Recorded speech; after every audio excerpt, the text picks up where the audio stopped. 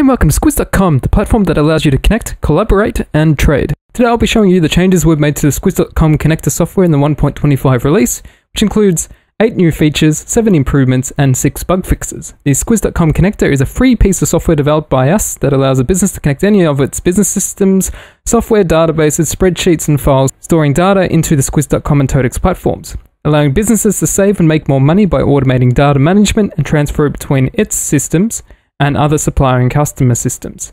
Now you understand what the connector can do, let's look at the changes we've made to the 1.25 release. This release adds the new ability to export a list of sales orders out of connected systems, web services, databases, or files using the generic adapter, and have those sales orders be imported back into an organization's business system via the Squiz.com platform. This is perfect for automating sales order workflows when orders are raised in online marketplaces, online websites, quoting software, customer relationship management systems, also known as CRM systems, and any other business systems, where orders from those systems need to be automatically retrieved and imported into the back-end freight, ERP, and accounting systems. As a part of this, the release includes a generic adapter preset to Channel Advisor. Channel Advisor can be used for a business to efficiently sell across a myriad of different online marketplaces, including eBay, Amazon, Catch, Kogan, OzDeal, MyDeal, and many other consumer-based marketplaces Channel Advisor supports. Using the connector's Channel Advisor preset, orders raised across all these marketplaces can be retrieved via the Channel Advisor system and be automatically imported to the back-end systems via Squiz.com. Squiz.com can validate the orders, add in any missing order data, such as allocating multiple warehouses to orders, and it can also send the orders onto both the back-end systems and across to the freight carriers via its integration with SmartFreight. This can provide a highly integrated, automated, and streamlined solutions for businesses selling into the expanding consumer space. Within the 1.25 release, the connector's datasets feature gets a number of enhancements. This includes the new ability to set attribute data against locations. This allows an unlimited amount of data to be set up against each location, such as brand data or highly detailed location-based information. Also within datasets, you can now define a list of category trees that each category can belong to. These category trees can be used to aid customers on how to find products by setting up category trees for multiple catalogs, product brand-based searching, and any other ways that users find products based on navigating collections of categories. Within the datasets feature, there is also now the ability to generate a missing product data report. The report generates a spreadsheet CSV file that can highlight products that are missing data across any relevant product fields, and can also be highly customized to look at interlinked data, such as products that are not assigned to certain categories, certain flags, among many other options. The missing product data report can be set up to run as a routine that can run on a periodic basis that sends emails out containing both a summary of the missing product data as well as the attached report. This can make it easier for data maintainers to find and add missing product data across the datasets managed in the connector, ensuring that the required product data is there, so that way those products can be sold across the Squiz.com and Totex platforms. Within the datasets, this release also added an ordering column to the combination profile field values table. This allows the field values to be custom sorted, which can be important when customers need to view and select from a list of field values to determine which product they wish to purchase when the product combination feature is used. The connector's 1.25 release adds a new generic adapter routine that allows batch script files to be run, either once off or at a scheduled time. This can be very handy when certain things need to happen in the operating system at specific times, such as clearing out files, cleaning up directories, or calling other software to perform certain actions at certain times. Batch script files can be used to automate a number of steps that administrator users would otherwise have to do manually themselves. And this provides a higher level of automation, reduces errors, saving time and money for a business. Now, if that's not enough, this release includes a number of smaller improvements and bug fixes that can be read in the connector's version history. This can be done by going to the connector's documentation center and scrolling down and clicking on the version history link. And from there, we can view all the details of the 1.25 release. And as always, feel free to subscribe to the Squiz.com YouTube channel to stay informed when we release new great functionality in the future. For now, let's look at the latest changes we've made to the connector. Within the connector's 1.25 release, we've added the new ability for the generic adapter to retrieve and export out sales orders from connected business systems, databases, web servers, and data files that allows those orders then to be sent across into a connected business system via the Squiz.com platform, as well as being sent across into freight carriers via the Smart Freight software. So here I have a diagram that shows how this works. Within the connector software, we can configure up a generic adapter to be able to export sales orders out of the many of the different pieces of software that a business may be using. So this could be quoting tools, such as tools used to raise sales orders and quote out orders. It could be online marketplaces, such as Amazon and eBay, marketplaces that allow us to get access to sales orders. They could be from websites where a business is selling, such as an e-commerce based website. They could also be from customer relationship management systems that can then raise sales orders with associated customers, or they could be for our own business systems that may be storing sales order data. So within the connector's generic adapter, we now have the ability to export the sales orders from all these different systems. And then what the connector can do with those sales orders is push them across into the Squiz.com platform, where the Squiz.com platform can then validate these orders to ensure that they contain the correct information. Squiz.com also adds additional information that may be missing in the sales order, which is required for it to import into other systems.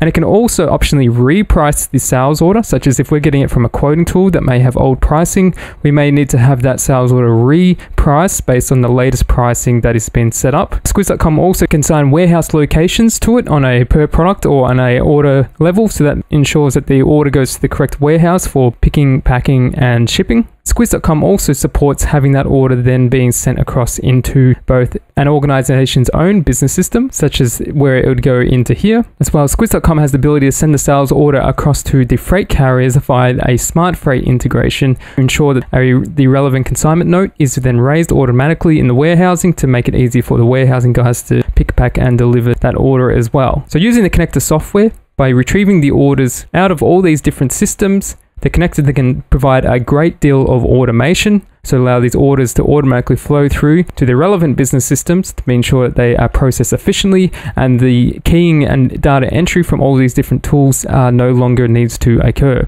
which ultimately saves lots of time and money for everyone. Now, to see how we can set this up within the connector software, if we go into the connector software, for a generic adapter, if we click on the settings button, within the Data Exports tab, if we look in the export types, we can see that there are now 9 data exports that are available for us to be able to export out the sales order data. For all these exports to start off with the word sales order, they allow us to retrieve the different pieces of data of a single sales order.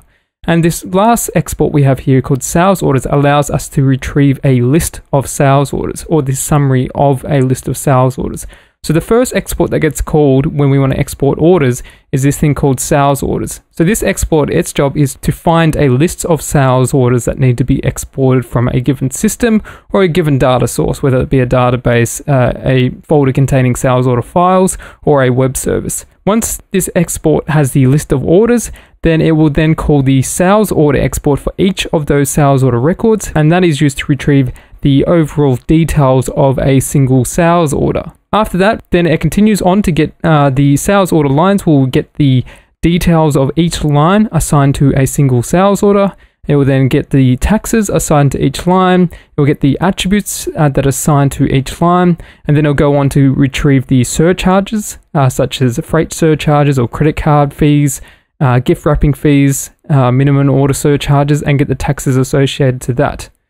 So that's the order in which the overall sales order exports for the generic adapter works. So there's a couple examples I'm going to show on how we can export sales orders out, but there is many opportunities on how this can play out. One simple example is if we had a directory which was had a list of sales orders that are stored, and that could be because we have a tool, such as a quoting tool, that can generate out the sales order data.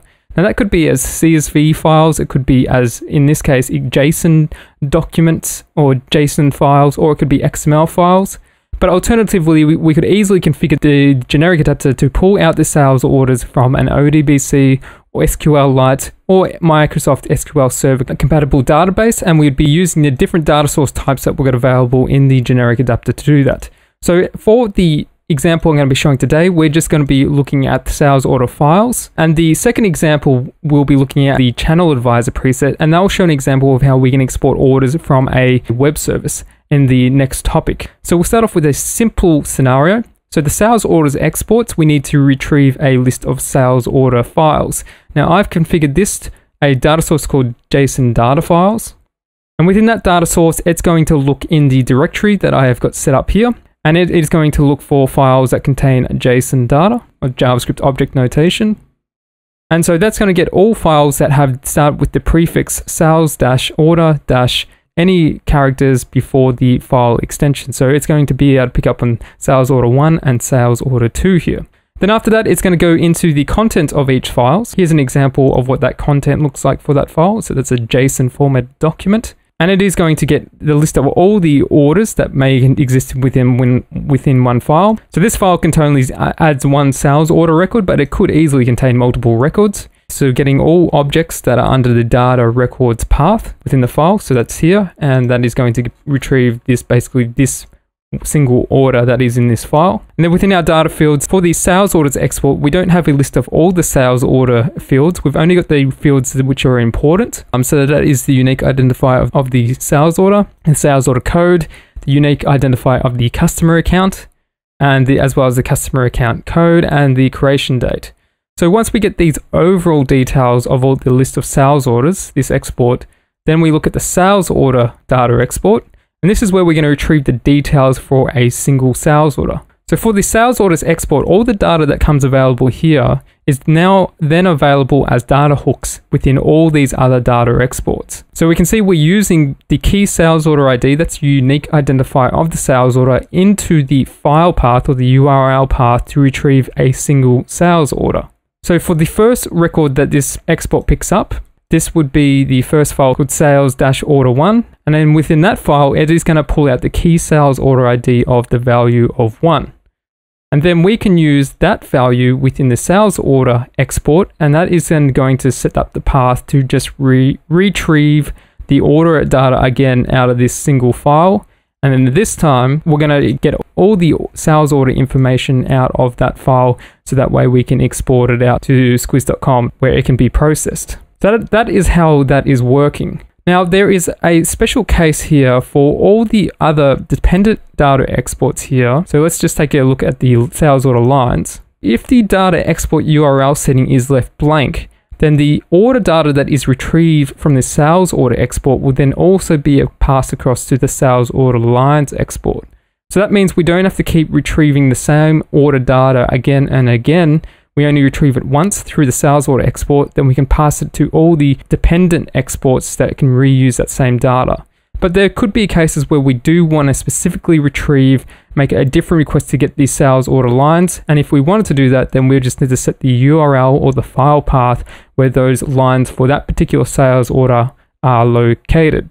So once we've done that, we can set it once again to how we're going to find those lines. So in our example here, it's going to go down through the sales order record and look for the lines that contain details of each product which is being sold within the sales order.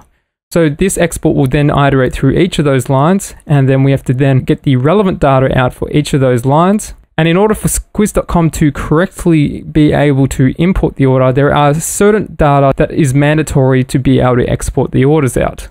Now we can find that out by if we go to the squiz.com's platform API page, there is a section there called Import Organization Sales Order. And if we scroll down past that, there is a link to its dedicated page that tells us all the information that is required. And the thing we particularly care about is the sales order record fields. These tell us the fields which must be mandatory for us to export out the sales orders. So if we're looking at lines, for example, the fields that we must set in the exported data is the line type, and then we either need to have the key product ID or the product code fields set. And we also need the quantity field that determines how much of a given product needs to be ordered.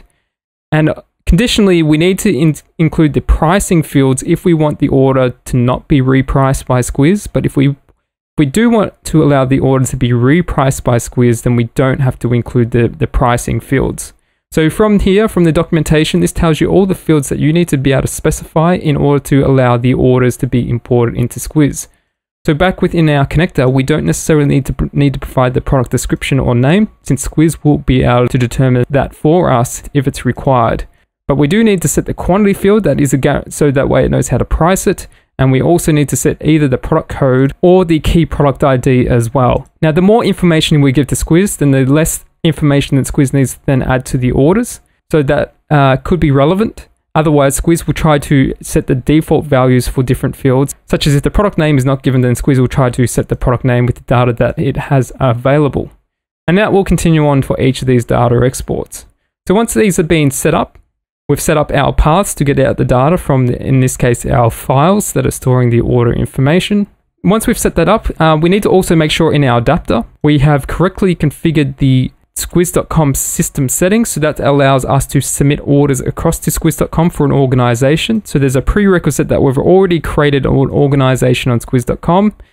So we need to put in its ID, the API key for that organization, as well as its password. And here we have the setting to decide if we want Squiz.com to reprice sales orders when it's been exported out to Squiz.com.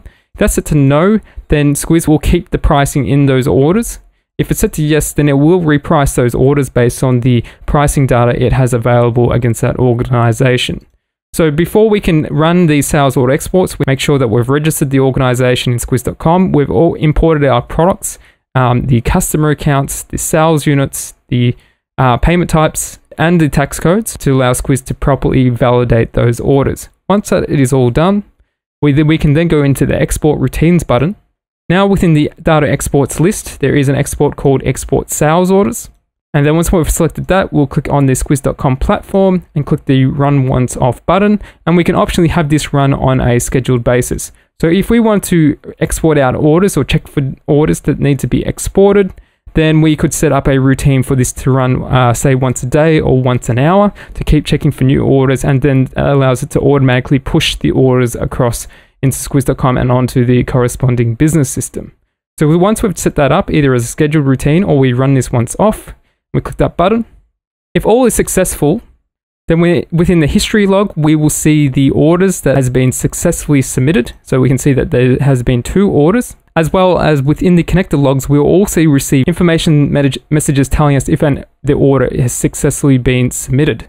So we can see here that the sales order with the key sales order ID of 2 has been submitted with that sales order code, and we can see within the logs all the details of that sales order that has been retrieved out.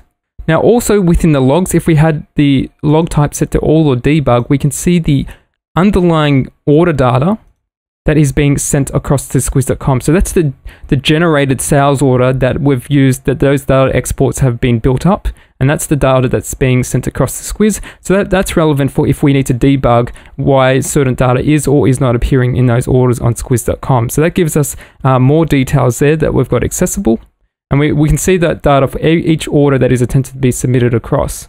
Now once the sales order has been successfully submitted, if we log into Squiz.com, we'll receive notifications of those orders that have been submitted if we're allowed to listen to those notifications for the organization. So here we can see that there has been 2 orders that were submitted by the connector software, and we can see the overall information about that, which accounts for those orders that were applied against, the sales orders that were raised against Squiz, and then we can go into the sales order and look at the overall details of the sales order, such as the account, the billing and delivery address that we picked up from the connector, and the products and pricing that was set for that, as well as if there were any payments or surcharges applied to those orders.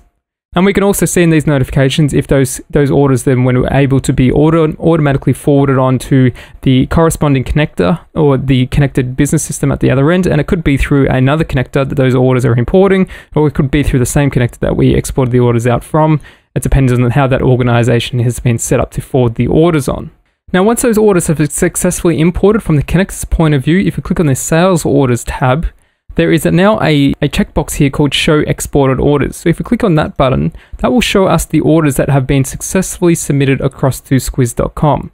And this is how the connector keeps track to know which sales orders have been imported, so that to make sure that those orders don't get imported again. We can click on the order number to view those details of those orders again that we had submitted out. But if we wanted to allow an order to be resubmitted, then we would have to remove it from this list by clicking the remove button and click on that option. If we run the data export again for the sales orders that were previously submitted across, if we then look at the logs of the history logs, we can see that now 0 orders were submitted because the connector was able to detect that the previous orders, that the orders that the export retrieved had already been submitted. So if we have the debugging logs turned on, we can see that the connector is able to detect that those orders that were previously exported have been found within the exported orders here, And because of that, it is not going to allow those orders to be submitted across again. So this is a protective mechanism to stop duplicate orders being sent across into Squiz.com. In this example, if we had a directory of orders that was continually being built upon, then the connector will keep checking to make sure that only the new files that appear within this directory are the ones that should be able to get submitted across. So if we did want one of these orders to submit across again, we would just simply select that order, remove it from the list. And so when the export runs again, it will no longer find that order in the export list and allow it to submit across again. That could be a case if we wanted to submit the same order across multiple times, but in most cases, you don't want that to occur. So that shows you an example of how we can use the generic adapter to retrieve orders for a system that may be sending the sales order data to the file system, and then using the generic adapter's data exports to retrieve those orders out, submit them across to the Squiz.com platform, and then when Squiz.com, it can forward those orders across to the configured business system, as well as if we had it turned on, we can also submit those orders across to the freight carriers. Now, when we import these orders, there are a number of errors that could happen if Squiz.com is able to validate those orders. Back within Squiz.com's platform API documentation for the import organization sales order, if we go down to this section called the responses, we can see the number of different errors that could occur. And some of them are as simple as if the organization is not selling on the platform, then it's not allowed to receive orders. But if the customer account that is put in the order cannot be found, that is a typical error that could occur if it's not the order is missing information. There could be the case where it can't find the products, or if the order needs to be repriced. If the pricing data is missing, then you'll get those kind of errors. If the surcharges can't be matched up, same with the payment types, cannot be found. Or if the organization is out of trading tokens, then these are the kind of errors you would receive that would appear in the connector.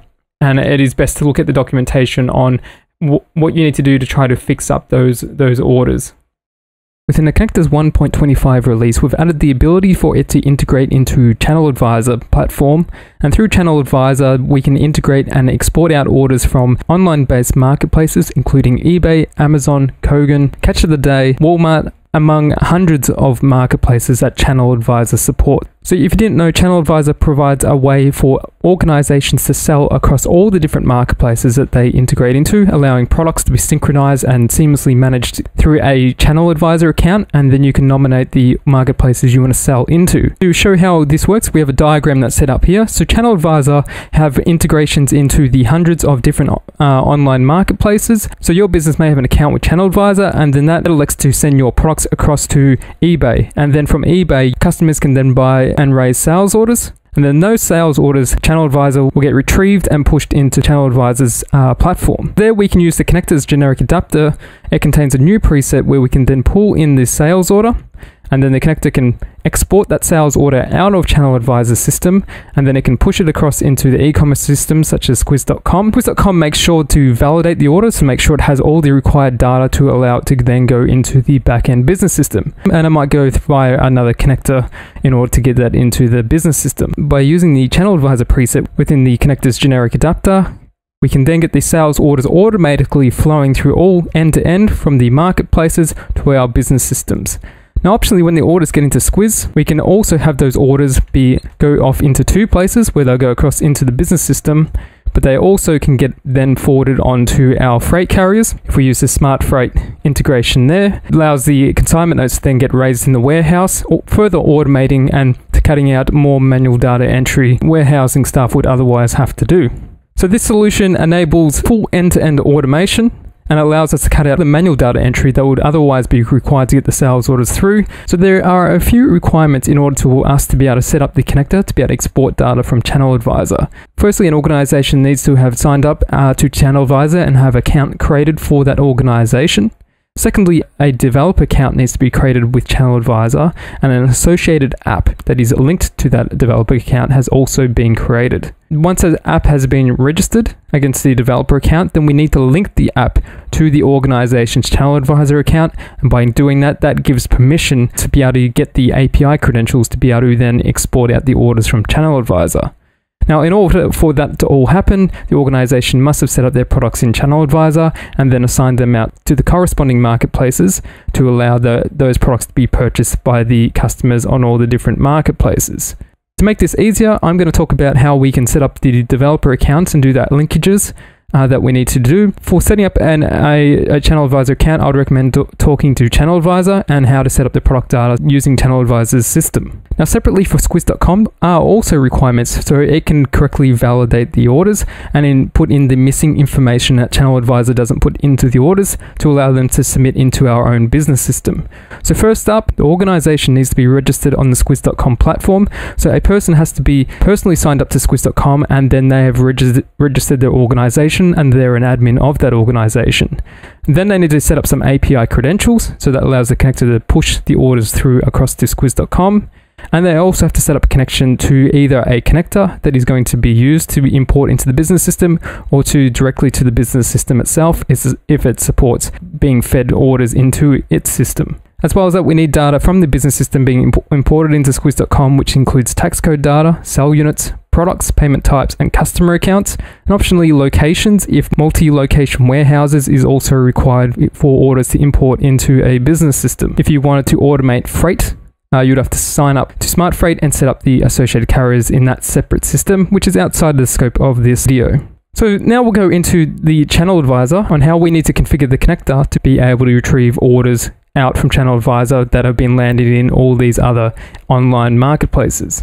So once we have created our Channel Advisor organization account, we now then need to set up a developer account, or we need to use a developer account of an existing business that is supporting your business, if that is the case, such as Totex. We'd click on the request an account, and that is a developer account, and we fill out our detail to tell Channel Advisor which developer we are. Once that has been done, Channel Advisor then will send the details of our developer account, so then we can log into Channel Advisor. So that's when we get to this screen where we need to enter the developer key that Channel Advisor have given us, as well as the password that matches that key. So we put in our developer key and password that we previously registered with, click the login button. So once we're logged into Channel Advisor, by default we'd have no applications that are registered against this developer account. So we'd click on create new application, you'd put in some basic details about the connector, since that connector is the application we're going to use to export data out of Channel Advisor. Now once that has been created, then it would appear within this list. And then from there, we get the important things that we need to put into the connector, which is the application ID and the shared secret. So we need those pieces of credentials to allow our connector to be able to talk to Channel Advisor. Now, the other aspect that we need to do is we need to link this app to the organization that we want to retrieve the orders for. So to do that, we would click on the Add Integration and Request Tokens. Now from here, we would then need the person who is managing the organization's Channel Advisor account to log in. You will see a screen like this where you have to then choose the client of Channel Advisor that you want to link to the app. So once we select that app from the drop down and do the select client, then you have to allow the grant access for that application, and then you can see the permissions that that application will have. So orders is very much important if you want to export the orders. Once the grant access button has been clicked on, then what will get returned is a screen that is showing us the access token and the refresh tokens. And it is the refresh token that we need to copy out of this box. It won't be a grey box, it would actually have numbers and letters. And that is very important. This is the equivalent of a password. So we use the refresh token in the connector to allow it to then generate access tokens when authenticating with Channel Advisor, to allow us to get access to the orders that we want to export out from Channel Advisor. So we copy that refresh token, and we'll be using that in a minute to set up the connector. If you go back into Channel Advisor, the developer account, if done this correctly, you will see the organizations that has been linked to that app will now appear here. Note that you cannot get the access and refresh tokens again. They are once-off values that you can retrieve only when you're linking the apps up to the Channel Advisor account. So if you forget those or lose those credentials, you're going to need to delete this app and go through this authentication step again. So now that we've got that all set up, then that allows us to go into the connector here and then configure the connector to be able to talk to Channel Advisor. So I've set up a generic adapter here called Channel Advisor. And then once we click on the settings button, within the load adapter presets drop down, there is now a preset called Channel Advisor Sales Order Data Exports. So this is a new preset that we've added to the connector in the 1.25 release.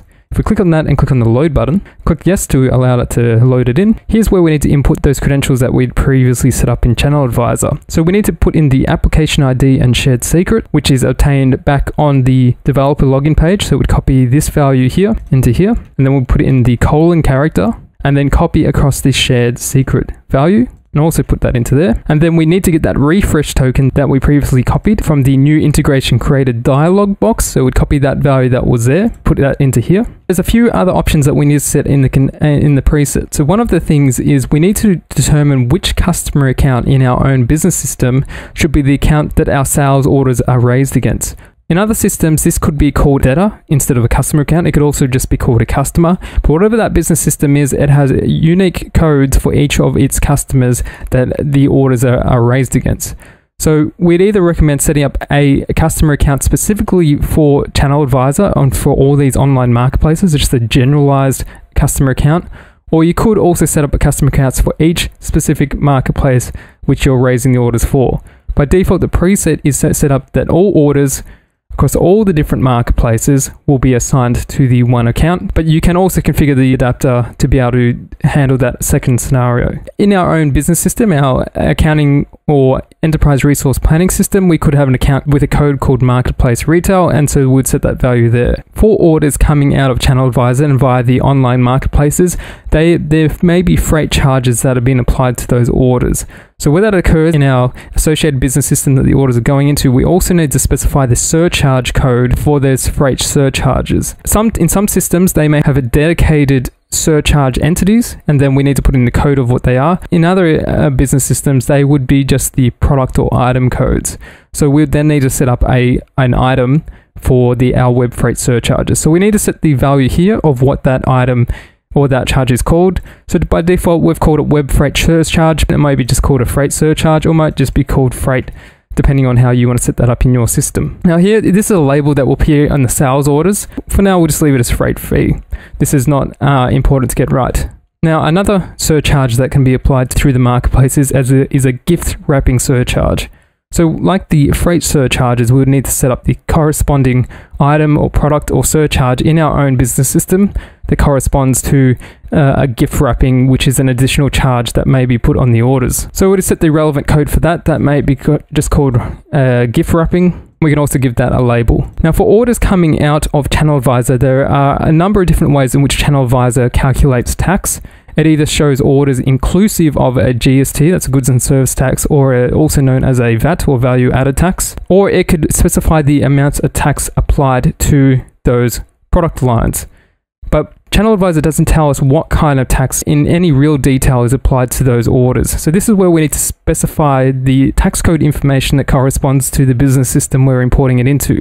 So in our business system, we need to ensure that the tax code matches. So we might have a tax code called GST, or it could be something called tax code 1, or it could be even 1-GST. So it's important to get this value the same as whatever our business system is set up the tax codes that we've imported into Squiz. So let's just assume that we've got a tax code called GST, and we can set a label for that will appear on the orders. And we need to specify and ensure that we've got the tax rates that are matching the order totals that are coming out from Channel Advisor. So if Channel Advisor is telling us that the prices coming out are including tax, we don't know what the tax rate is on those orders because Channel Advisor doesn't advise us. So this is where we need to get this value right to ensure that we get the correct pricing calculations for tax when we're pulling the orders out from Channel Advisor. So if you're in New Zealand, it might be not a 10% rate, it may be a 12.5, or it could be even higher if you're in another country. So we need to get that value, and that needs to make sure that corresponds with the values you're setting up within Channel Advisor. For certain items, if they have no tax applied to them, that's when we get into the tax-free tax codes. So if Channel Advisor advises us that there is no tax applied against the products being purchased from the marketplaces, from the different marketplaces, that's when we would be using this. It could have its own code, which is different to tax-free. You need to set that up to make sure it matches up with the business system that the orders are being imported into. And we can set a label also for that tax code. Now, for the orders coming through the different marketplaces, they can also specify a payment has been applied to the orders. So, for example, if an order is coming via eBay, then the customer purchasing that order may have already paid for it with PayPal. So this is when we get into the two different payment types that this preset is configured to look at. And that is a proprietary-based payment method that is being used to pay for the order. So that could be PayPal, it could be Amazon's own payment service, it could be Apple Pay. That's when this proprietary payment method would be used. And if Channel Advisor advises it's just a standard credit card payment that has been applied, then we would use this payment type. So we need to get the unique identifiers of the payment types that are coming out of our business system and to specify them here. So that way Squiz can validate that the correct payment types have been assigned against the orders. So we've used these acronyms, CC and PP. These could be values such as a GUID, which is a unique identifier, which could have quite long letters and numbers, as opposed to a human known identifier. So it's important to get these codes that match up with our business system as well. So for now, we'll just leave them as simple as that. Now, when the connector is looking at orders that are sitting in Channel Advisor, we can elect for it to only look at orders where payments have been denoted as being cleared. That means that if an order is being paid by PayPal, Channel Advisor confirmed that PayPal have cleared that order.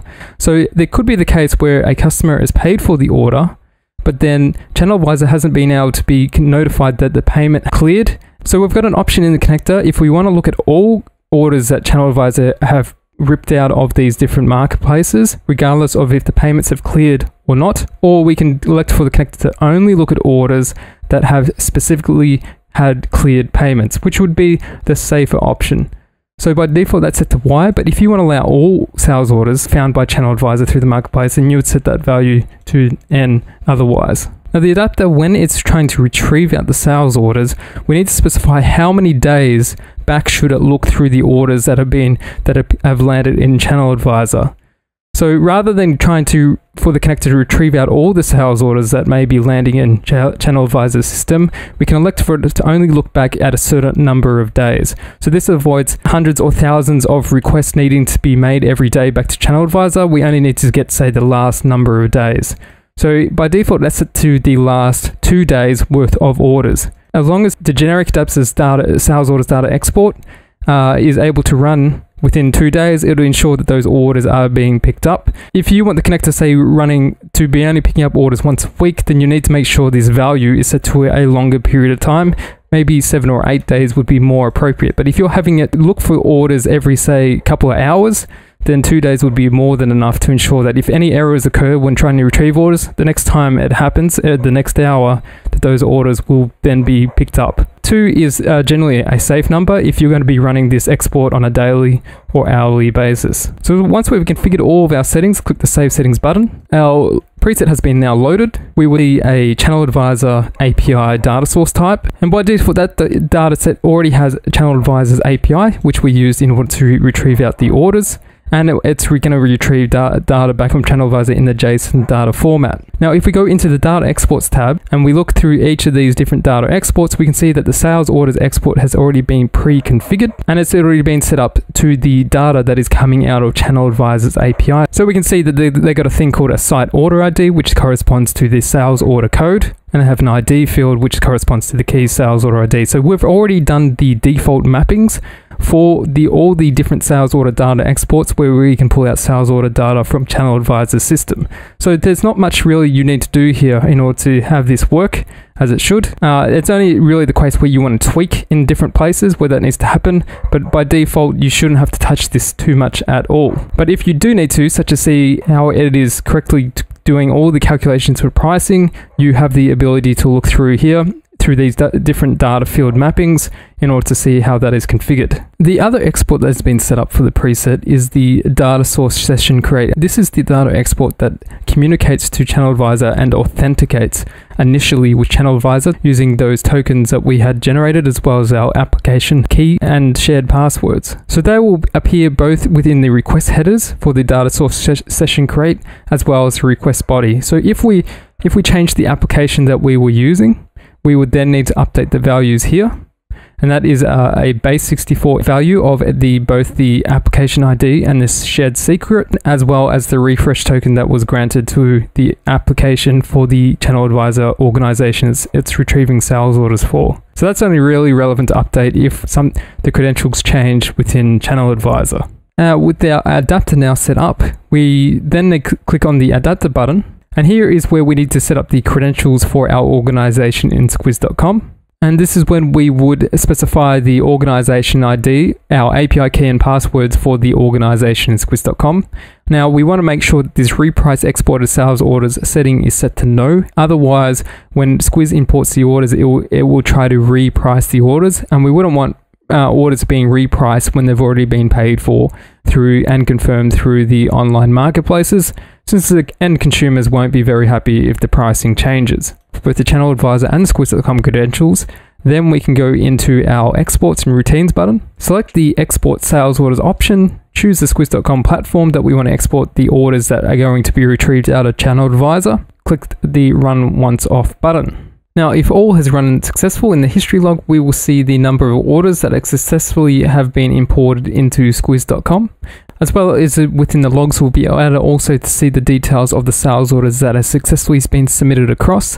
As well as that, within Squiz.com itself, we would receive a sales order, a notification if we're listening to the sales orders for that organization we're connected to. And then we'd also be able to see the notifications where those orders, the customer accounts that they had been raised against, the order totals, as well as the order numbers that Squiz has rated for those orders. We can also go into and view the details of the orders, where we can then see the further details of the delivery and billing information about that, as well as the amounts, the surcharges, the taxes, and the payments that have been applied to those orders. Now, once in the connector, the orders are in the exported list, then the connector will use these exported orders to ensure that when the next time the sales order export is run, that the same orders aren't being duplicated and imported and sent across to Squiz.com.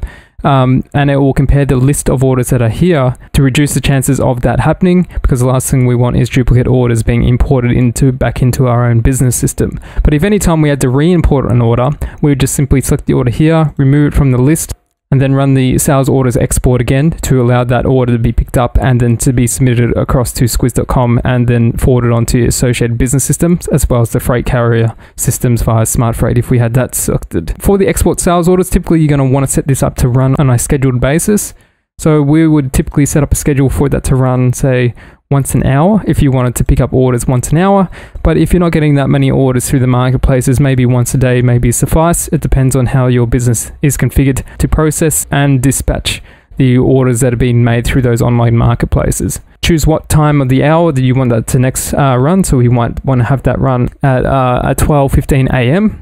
And we also may want to send out notifications when things go wrong with the export and have that scheduled in. So once that has been scheduled, and click the reload button, and that will run once an hour, every hour, and then keep polling Channel Advisor for the new sales orders that it makes available from all the associated marketplaces that your organization's Channel Advisor account is configured to sell in. There are some settings that we may want to change in the Channel Advisor integration. Back within the generic adapter, one of the things you may want to do is have the orders be applied to different accounts. So within the sale order data export, this is the export that gets all the details of the sales order from Channel Advisor. And the things we really care about here is the customer account code. So you can see here from the preset, when we initially configured it, it's hard coding the value marketplace_retail. We may want to choose different marketplaces that we want the orders to be raised against different accounts for. So when we get the details of a sales order out of Channel Advisor, one of the things that the Channel Advisor order has this piece of data called the site ID, and within the developer documentation here, it lists all the different marketplaces Channel Advisor integrate into. So for example, if we wanted to have an account set up for orders raised from the Catch marketplace, then we could use the site ID of 1133, and then we can put in an if condition here that says that if site ID is equal to the string 1133, then we want to assign that order to the account with the code marketplace_catch. Otherwise, we want to assign it to marketplace_retail. So we could keep setting up more if conditions for the different marketplaces that we're both selling into. So we just need to nest multiple if conditions. We might be selling within the Amazon AU. So we would select that out. And then in our corresponding business system, we would also then need to set up a customer accounts that we want to target and have the orders separately raised against. Now, the reason why you might do this is because you want to use different reporting tools in that business system. to be able to then work out how many orders are coming from the different marketplaces, and then you can do some reports on that, some trends, or how you want to manage stock, and do some forwarding forecasts, as well as report the results back within your business. So that is the primary way in which you can assign orders to different customer accounts in those systems. And you do have the options here to remap any of these fields if you feel like the preset isn't doing the right way for your system, or if Channel Advisor in the future change their fields, then you may have to change these mappings.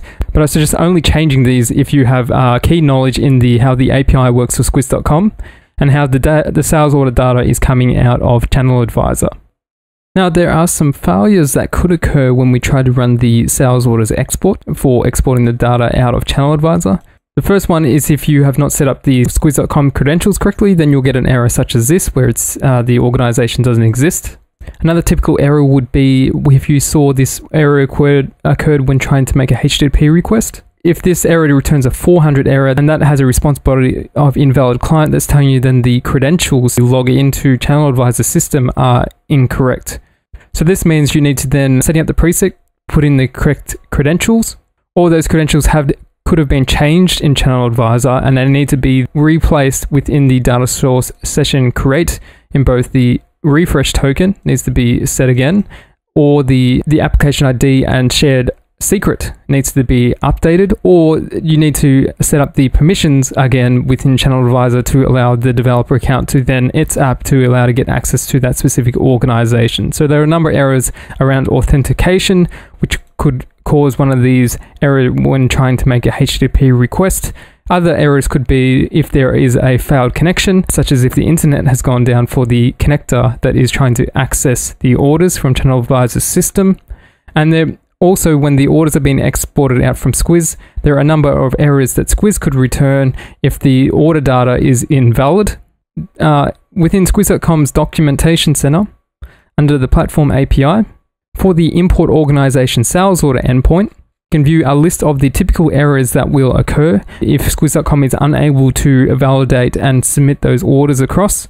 And within the documentation, you can see a list of all the different errors that could be. Mainly, it's either to do with the organization isn't selling on Squiz.com, or the data for the organization doesn't match up with what's in the order, such as the customer account cannot be found, the product data, the products cannot be found, it's missing pricing, the surcharges can't be found, the payment type can't be found, or the organization doesn't have enough trading tokens to be allowed that sales order import. Those are the main errors that could occur.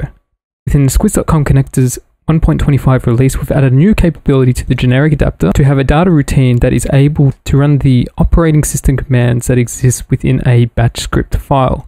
So if you weren't already aware, a batch script file allows operating system commands to be run, such as if we were running in a terminal here that allows different things to occur on that operating system, such as allowing files to be removed or created or deleted, or allowing different applications to be run or allow them to perform certain actions. So if we take an example back from the first topic in this video, in that topic we had the concept of where a application was generating out some sales order files and storing them into a directory on the file system. Now, we may want to move these files out of this directory and put them into another directory once the connector has processed those sales orders and exported them out to an associated system. So this is a good candidate for where we could use a batch script file to do this. So in this folder, we've got a separate folder here called sales orders processed. So after we've exported the files out, at a later stage, we want to run a routine that will move these files across into this directory. In a directory, I've created a batch script file called move sales order files. And if we open that file in a text editor, it has a single operating system command called the move command, and it specifies the directory where we want to move all the files within that directory across into the other directory. So this is a very simple example of how a batch script file can be written, and we can come up with some very crazy complex things that a batch script files can do. It just depends on what your needs are. So once that file has been created and it exists on the file system, back within the generic adapters window, under the data routines tab, within the routine types dropdown, there is a new routine called run batch script file. If we select that and then click the create routine button, they'll create that new routine, and we'll give it a name such as move sales order files. and save that routine. Within that routine, we have one setting that is available here where we need to set where is the path to the batch script file that we want the connector software to run. So we'll copy the directory structure for that and put that into this field. And we'll get the name of the file that we need to execute. So it needs to have the .bat extension to denote that that is a Windows batch script file. Now, once that's done, this routine has now been configured. So we then can go into the export routines button for that adapter that the routine was created for, and we can see that routine now appears within the list. When we click the run once off button, that will then cause this routine to run. That will cause a process to be created in the operating system to then run that batch script file. Now, if it's all successful when we run that, we should see these two files disappear from this directory, and then they'll appear in this sales orders process directory. So we'll click the run once off button. Now, if there's no errors within the connector's logs, then that tells us that that batch script file process was started successfully, but it does not guarantee that the commands in the script file were executed successfully. So for this case, we'll look at the directory so we can see that those files have been removed, and we can see that they're now in the new directory. So this batch script file was successfully able to run. Now, when you're running commands in a batch script file, you may need to know what are the outcomes of those commands that run from that file. Since it may be the case where the connector cannot know the commands are happening in this file, it can only cause this file, its commands to start getting executed.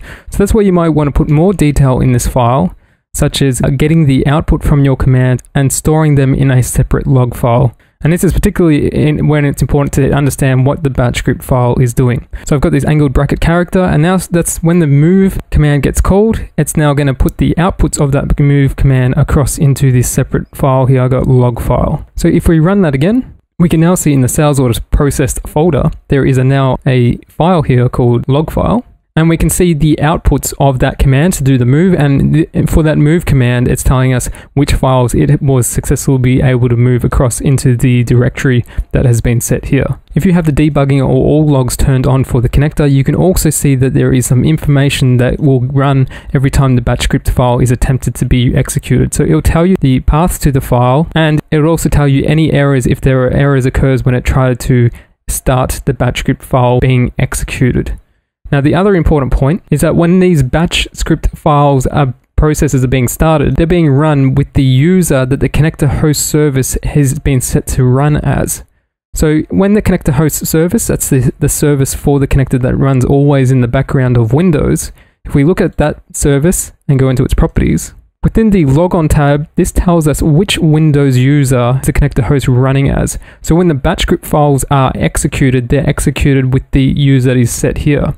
So the local system account is the overall Windows system account, but otherwise, if you may need to have that batch script file execute with specific Windows user, because that other Windows user may have permissions to access certain directories, files, or network shares. So when that occurs, you may need to require to run the connector host service with a specified Windows account, so you'd have to put in the name of the user. But also note that if you change this setting, then other aspects of the connector host service will also be running as this user, such as if you're executing ODBC commands, then it's going to be in the context of this Windows user here, and that may cause other permission issues in other adapters. So be careful around when you're running batch script files, working out which user is executing and which context is the batch script file running as. Also, within the run batch file script routine, there is also the ability to set additional arguments that we want to pass to a batch script file. So not just calling the file, we might want to give additional pieces of information that allows the commands that are being executed to do something with other data. So we can add data fields to the routine to allow us to set what the values of those arguments are. So within the source field, we just need to put the value of what that argument is. So here I've got the first argument, so we need to activate that field if we want to pass it across to the batch script file, and we might have two arguments that are getting passed to it, like I have set up here. So within the batch script file now, I've added another command here that is going to get the values of each of those arguments that were set in the routines data fields, and it's going to simply output the values of those arguments to also this same log file that we had displayed. So now when I run the batch script file routine within the connector, within the log file itself, we can now see the arguments data fields that we put into the routine have been passed across and outputted through that echo command. Now, it's important within the routine that you properly escape if you're using double quote characters within your arguments, then you properly escape them out, just like how you would in the command line, to make sure that those characters properly get passed across. Otherwise, errors may occur when you try to run the routine. And the common errors you're going to get when running a routine is whether or not the correct file has been set against the routine.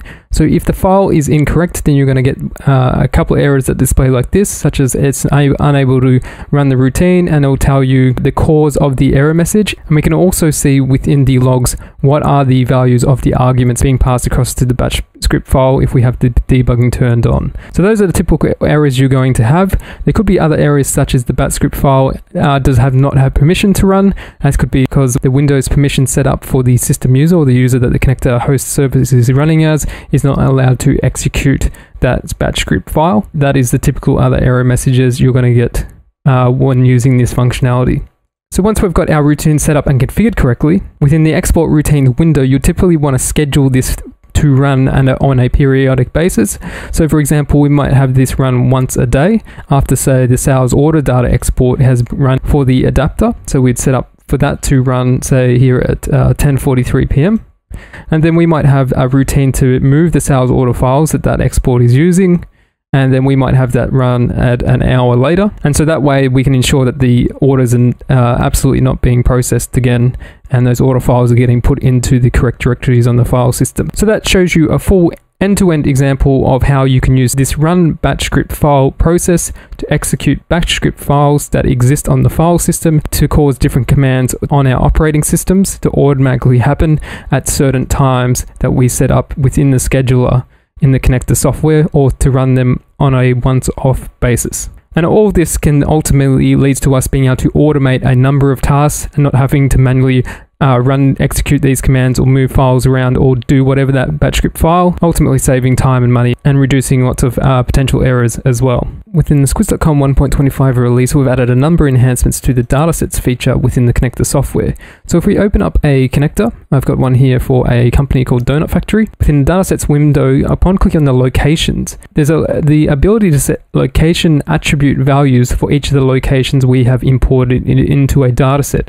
So the dataset allows a list of locations that could be physical geographic locations, such as stores or warehouses, to be set up, as well as non-physical locations that represent an overall area or an aspect of an organization. So in our example here, we've got some warehouses that our organization has or is maintaining, as well as we've got a number of stores. Now, the standards allow us to put a whole bunch of different information about those locations, such as address information, the location type, contact phone number, and email and website. But there are limits to how much fields are available in both the e-commerce standards as well as the dataset table here. So we may wish to apply additional information about these locations, and that's where the location attributes tab comes in. So attributes allows us to find the types of fields, basically custom fields, where we can enter additional information about those locations. So firstly, within the attributes, you want to set up an attribute file for the attributes of location. So a logical thing would be to set up a profile called location. And for our location attribute profile, we want to set up some fields or some attributes that we can start putting some data against for our location. So for our attribute location, if we enter the key attribute profile ID, this is where we get to define the fields. So naturally, physical geographic location can have a number of different things that how we can describe it. One of them might do with parking, the number of parking spaces. So we might call an attribute called number of parking spaces. Also within that attribute, we may also want to list the number of disabled spaces as well. Now within that location, we may want to know how we can load goods and services. So we might have an attribute that describes the number of loading bays. And then for all of these, since they're being stored, we want to store only numbers against these values. So we set the data type to number. Now, once we've set the attribute profile and attribute data, if we go back to locations, click on the Find Reload button to update this table, we can now see we've got our location attributes here. And then for each of these locations, we can start entering some information. For this Melbourne CBD store, we might have it so that it has 100 parking spaces and maybe 5 disabled spaces out the front of it. And then that store may also have 3 loading bays. And then for our next store here, that could have 50 parking spaces, 2 disabled spaces at the front of the building, and then only 1 loading bay. So as you can see here, I'm just adding additional information about these locations. And then once we have this additional information, we can export that out with the location data, allowing it to be displayed in any of the places that the associated e-commerce platforms allow us to view them in. Ultimately, this leads to more information being able to be set against these locations based on the kind of data we want to store against locations. The other attributes are also displayed in this table, so you may wish to also filter some of this data out. Within the filter column, we may only wish to care about those location columns, so anything with the key attribute of D3 is a location-based attribute. We can reduce the amount of columns that we need to manage when we're setting up this data. And we can also filter the records that display in this table as well. So we only care about locations that have the word store in it if we're only putting information about store locations. So this makes it easier. Now we can then particularly target what data we need to put against these 3 different stores.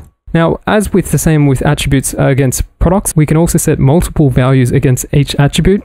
So you simply select the value and click on the insert key on your keyboard, and that will duplicate this row. So it may be selling brand A, and then if we click on the insert button, you can also say it is selling brand B products as well as brand C products. So that's how we can set up multiple values against each attribute that is stored in this table. Now the other things we can do is we can paginate. So if we've got lots of locations, we click on the next and previous button to paginate across. We can limit the amount of location data that displays. We can also delete these values by simply clearing the fields out of the table values. That will delete those attribute values. If we've got a lot of attribute columns, we can also paginate between the different columns using these next and previous buttons. And we can also lock the columns, such as if we got many attributes that are displaying, then when we scroll across, you will see that the location data does not move, whereas all the attribute columns do. So that's what the lock checkbox does. And we can filter to show all active location attribute data, or we could also target data that is not being updated or changed as well using that filter. So here's an example where we might have a dealer locator, which is designed to show locations, and then we can use that attribute data such as to filter the locations that appear on the map based on the product brands that are being set against our locations. And this data can be used for a range of different things, such as being able to provide filtering, as well as be able to show additional information about the locations. Now, once we've got the data set up in the data set, we need to be able to export that data out. And in order to do that, back within the connector for a generic adapter, within the data exports, there is a new export called location attributes. And here, if we're getting it from a dataset file, we'd need a dataset source that has been set up to read from the dataset's SQLite database. Within the location attributes data export, we need to enter the datasets table, which is called location attribute value. And we'd also want to put in a custom condition to only get active attribute values that are set for locations. Within the data fields, we need to set all the fields here that are listed here, and they are named all the same within the datasets database. We also want to turn on and activate the number and string values. And if we click the test query export query, we can test to make sure that we are getting that attribute data out of there. So with that all configured, we can now export the location attributes, and what the export will do is for every value that finds a key location ID for, it will then assign the attributes to the location set up in the locations data export. The collection of attribute values for each location is assigned to a location record, which is then can be exported to the e-commerce systems using the locations data export. Now, if we want to import locations attributes into a dataset, we then just need to select the locations data export for where the data is coming from. And if that has the attribute data included, then we just select the connected dataset and it will then run. If it's run as full, then it'll deactivate any records that were previously imported or set up against locations that are no longer imported. Otherwise, if it's set to incremental, it will just flag those attributes as being not updated. So that gives you an idea of the capabilities now within datasets to set up location attribute data, allowing us to set up dedicated fields and the details of that data against each attribute record that we are managing within the dataset. And those locations could be imported into a dataset from any external systems where the connector can read that location data from, such as accounting and enterprise resource planning systems, as well as warehouse management systems, as well as any systems, spreadsheets, or databases that store location information. Within the connector's 1.25 release, we've added a new capability to the datasets feature to be able to view and manage a set of category trees that define a collection of categories that belong to each category tree.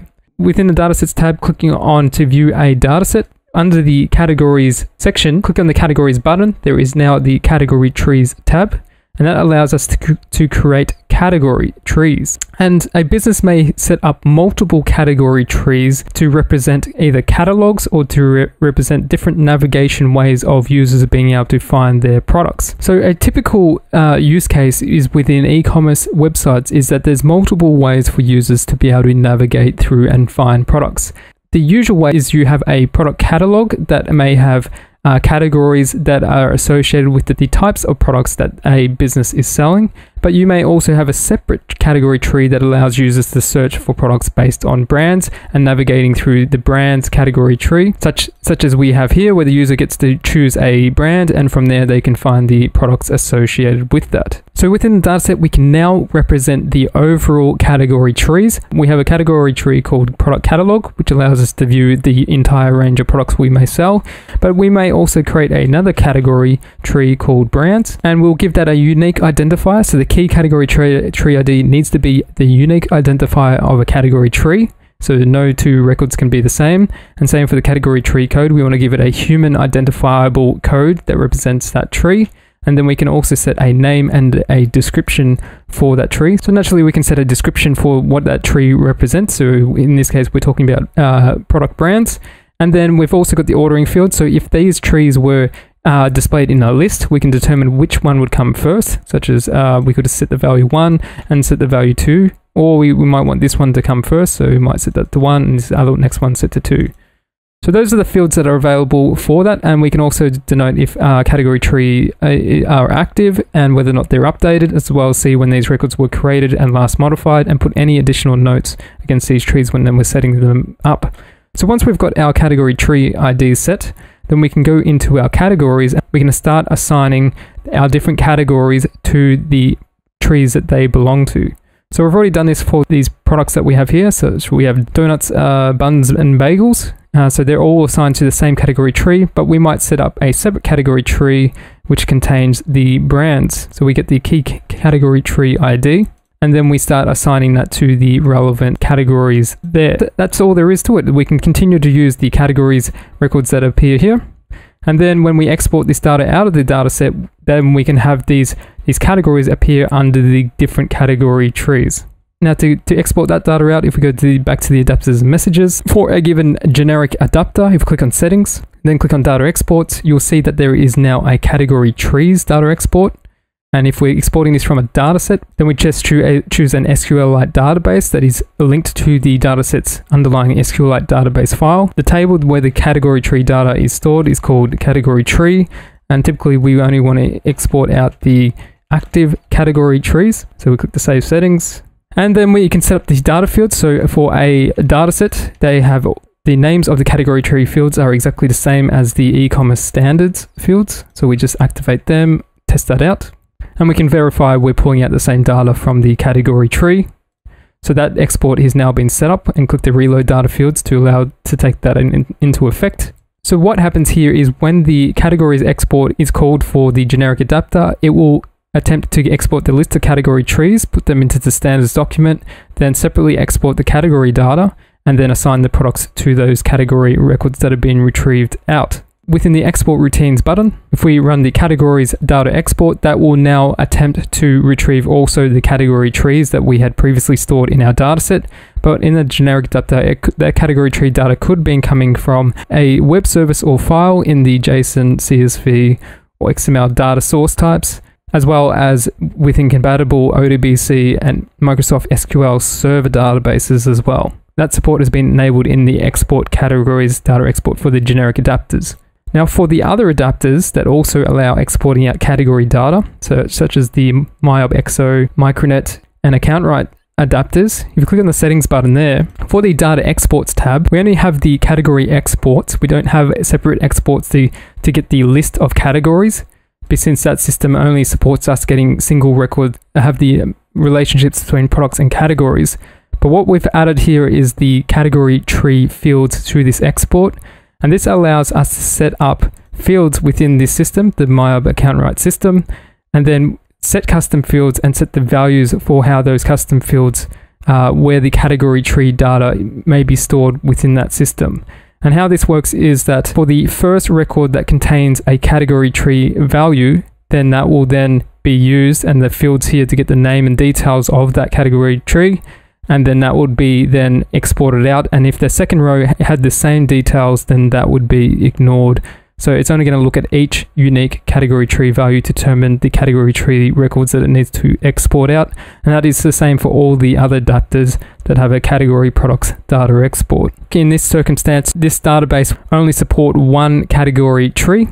And then in here, we may want to hard code the values for that category tree. So this might be called product catalog, and you may give it a description and a code as well in those other fields to allow that data to export correctly.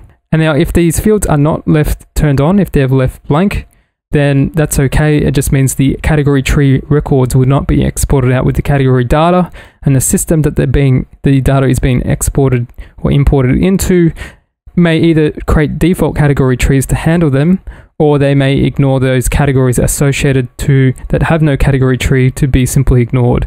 So it's worth checking the Squiz.com and Todex e-commerce platforms to work out how they handle importing category tree data.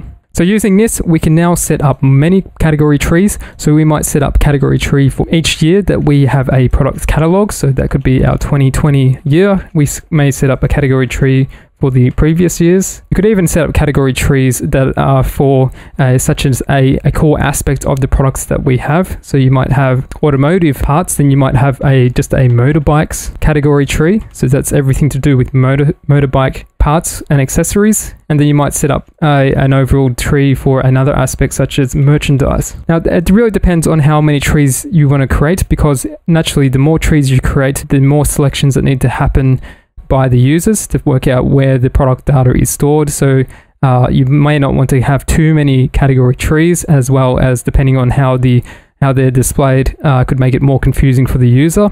You may wish to only have one category tree, and that's also easier to manage. Or you may want to have a combination of two or more. It's really depends on how far and how much management you want to do, the types of ways you want users to be able to search and find products. Within the combination section of the dataset, for the combination profile field values to customize the ordering of the field values that display. So to give you context of what that all means, if we are looking on a website that has imported product combination data, this allows the user to be able to choose, when they view a product, to be able to choose options on what child product that is linked to these options they wish to purchase. So it basically allows them to filter out and refine the kind of product they're wishing to purchase. So the product combinations defines both the fields that the user can choose from, as well as the values for each field, and then which value combinations such of the multiple fields that are set up that are linked back to a physical product. So within the datasets feature here, this is where we can set up profiles. So we've set up here an example chair profile. And then within that chair profile, we define the fields that the user is able to select from. So we've set up two fields, one called color and one called style. And then within the combination profile field values, we can set all the options for each of those fields. So for the color field, we have three options that have been created here: burgundy, super red, and red. And for the style field, we have the values armrest, fixed back, and swivel. So the new capability we have in the connector is this column here called ordering, where we get to set the position of these values when they appear in a list, such as when they're appearing in a drop down here. Within the ordering field, we can set a numeric value on how we want these values ordered. So we may want burgundy to come up first, and then red to come up second, and then the super red to come up third. And then the same here for the style. We may want to customize which option comes up at which position within the list. So that's what we have. This ordering field is now available to do. And that is very important when in other systems, they may sort these values alphabetically. That may be not what we want.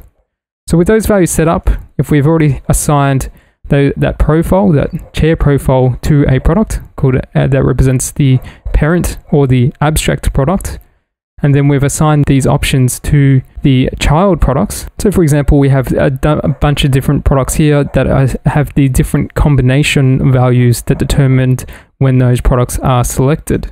With that, all those values set, then when the data is exported from the combinations data export, if we go back into the generic adapter in the settings button, under the combination profile field values, in the data fields tab, there is no ordering field because the standards do not support the ordering of attribute values. But what we can use instead is set an order by clause within the SQL-like query that is going to be used. And we can use that new field value called ordering. Once we save that, and then we can test this query out. Running that, we can see that this will now order the field values here based on the ordering field that is available. And so when these fields get exported out and into the e-commerce platforms, based on the order in the records in the standards, they can then determine the order of these values and they can set them against their system so that ultimately the correct ordering will also display in any drop downs or selections where those combination field values show. Also note that if you are importing combination data into a data set, that under the combination profile field values tab, the ordering value will not be set when the data is imported. These ordering values have to be manually set within the data set. So this is a small change to data sets that provides a little more customization, which is particularly important when you're selling many products that are very similar and you wish to reduce the amount of products customers initially see, but then allow further filters on that determines the final product that they purchase. And this can make it much quicker for the customer to find and ultimately purchase the product that they're looking for, leading to a good shopping experience. Within the Connector's 1.25 release, we've added a new capability to the datasets feature to be able to generate a report that tells us what product fields are missing data. And this can be very helpful for data maintainers that are needing to set up and manage data across a large product list. To take an example, in our dataset here, we've imported 8,038 products. As you can see, there is quite a lot of product data that is available here. Now, if one of these fields was missing data, such as here, we've only got barcodes set in these 4 fields, then it may take a lot of time for us to sort through the 8,000 records and determine how many fields are missing data. So that's where there is this new capability. If we click on the arrow under the products button and select the create missing product data report, that will open up its associated window. And now we've got the ability to select which product fields do we want to find out that have missing information. So we might want to target this first description field as well as the barcode fields. So once we've selected the fields, we want to find out which products there are missing data for. We've got these other filters that we can determine if we only want to look at products that are active in the dataset, not active, updated, and not active. And we've also got options on how we want to generate the underlying data that gets placed into the spreadsheet CSV file that determines how the data is structured. Typically, you don't want to really touch these settings unless you've got a particular format that you want the CSV data to display as, but for the most part, you'll just leave them the way they are. Then click the Generate Report CSV File button. And now we get to have a choice where we want to save the report. I'm going to just overwrite this file that I already previously saved. Click the Save button. And that will then generate the spreadsheet file and open it in our selected spreadsheet editor. So for me, I've got LibreOffice installed on this machine, but it could easily be Microsoft Excel if you've got Microsoft Office installed. So within the spreadsheet file, it'll generate a list of all the products that are missing the selected fields that we had set up. So we can see here we had 2 fields selected, the description 1 and the barcode field. So anywhere where there is a Y value, that's telling us for that product it is missing a value in that barcode field. So if we scroll down here, we can see that there's many products that are missing the barcode, and then we can also see that there are some products that are also missing the description as well as the barcode fields. So if we're wanting to set up description data, we can then target these products that we then want to go back through and then add the product data to. So in the data set, we can quickly find that product code and we can see that it's got an empty description, and now we can then set our description for that product. So naturally, you can choose to target only a single field or you can target all the fields. It really depends on what data you're wanting to find out where there is missing information. Besides these fields that are listed here, which are all the columns that are available against the product in a dataset, we can also add our own customized fields. So we may want to find all products that are not assigned to a category. So we would tick the include button on the new missing field and then put in the condition. Now this needs to be an SQL query that relates back to the product database that sits in the dataset's underlying data table. So we would write a query using an inner subselect to be able to determine if a product is not assigned to a category. So I've given this custom field a label called missing category, and I put in this custom SQL query that allows us to check to see each product is assigned to a given category. So there's a table in the dataset database called category product, and basically we're trying to determine whether or not it is joined to the category product table. If it is, subselect query will turn a value Y. And when that says value Y, then the product is assigned to the category. So then we can return the value no, saying it is not missing data, or else it is not assigned and it is missing data. So these custom conditions have to evaluate out to either a value of Y or N. You can write very custom and very detailed logic to determine how these conditions are set up. So we could easily check to see if product is not just missing in a category, if it's not assigned to a flag, a location, maybe there's no alternate code set up. We can go and create very customized queries to capture all that information. So once we click the generate report CSV file, we'll save the file to the disk again. And then when that generates out, we can now see that we have 26 products in our dataset that are not assigned to any active category. Now we can go back and find these products by going to the category products, do a search on that given product, and then we can choose to assign it to a certain category, and that product will now appear under that category when it's displayed in any external e-commerce platforms where this dataset data is being exported to. So that highlights the power of this reporting capability. Now, another new addition we added is to the generic adapter to be able to set it up so that a dataset routine can be also generated that contains this same report. And once we select that, the generate dataset missing product data report, we can give it a name. Then we've got a whole bunch of fields, so we can then specify the dataset, the path to the dataset that contains that missing data. So we just copy that from the dataset settings and paste it into that field there. Then we've got all the same settings that we had in the report window. If we want to get active, inactive, updated, not updated, the CSV field formatting, and whether or not we want to also have an option to send out the report as an email. So if that's set to true, then we need to specify the email addresses. And in the to email address, we can have this report go out to multiple emails by using the comma delimited list. And we can also change the subject of this routine.